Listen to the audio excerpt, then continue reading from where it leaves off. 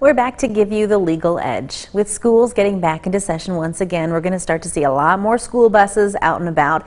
Well, I spoke with local attorney Bryan Waldman today for a reminder of the laws that apply to drivers when they encounter school buses and important changes to these laws that take effect soon. So what is the law for motorists when it comes to school buses and stops?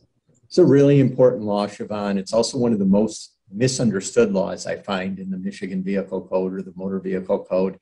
And what it says is that once a school bus stops and puts on those flashing red lights, if you're driving in either direction, you have to come to a complete stop at least 20 feet away from the bus, and you have to remain stopped until the bus starts to move again or those flashing red lights are shut off.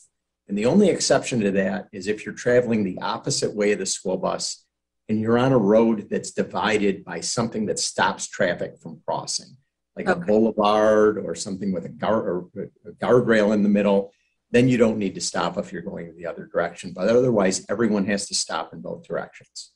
What happens if someone violates the law? What's the punishment? It's a civil infraction, just like most moving violations in an automobile. It involves a fine. It involves 3 points being put on your driver's record with the Secretary of State. And then the judge has discretion to add to the penalty up to 100 hours of community service, specifically at a school. And Bryan, the law is actually going to change to make it easier to catch the people that violate the law, and these changes are going to be taking effect soon, correct? Correct. The changes take place on October 1st of this year, and the changes have to do with school buses being able to mount something called stop arm camera systems. And what those are essentially multiple cameras, 2 or more cameras being put on the school bus that'll be able to take pictures of cars that aren't following this law.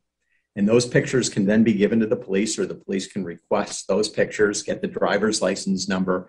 And under the existing law, there's what they call a rebuttable presumption that the owner of the car, so when they track the license plate to the owner of the car, is also the driver of the car. And so it then becomes your burden of proving that it wasn't you driving it if you're the owner of the car, to avoid getting the civil infraction.